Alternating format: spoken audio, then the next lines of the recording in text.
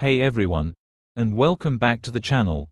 Today's video is going to be a quick and easy fix for a common recording error that you might encounter in OBS Studio. The problem: you're all set up, ready to record, but then bam! You get that dreaded error message, and your recording won't start. Frustrating, right?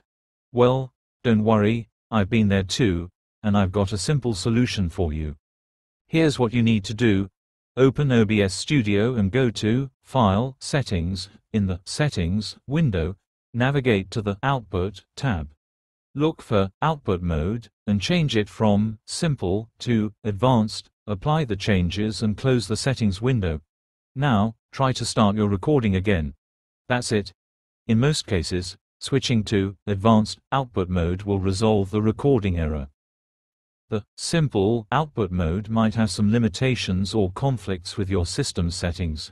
Switching to Advanced gives you more control over the recording process, often resolving the issue. I hope this quick tip helped you get back to recording. If you have any other questions or run into any other issues, feel free to leave a comment below. Don't forget to like and subscribe.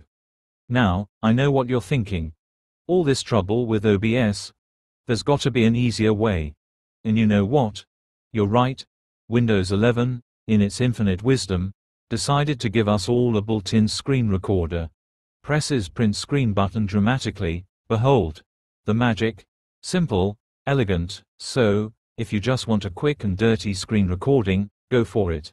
But hey, if you're serious about streaming, video editing, or just enjoy the thrill of the complex, OBS Studio is still a powerful tool.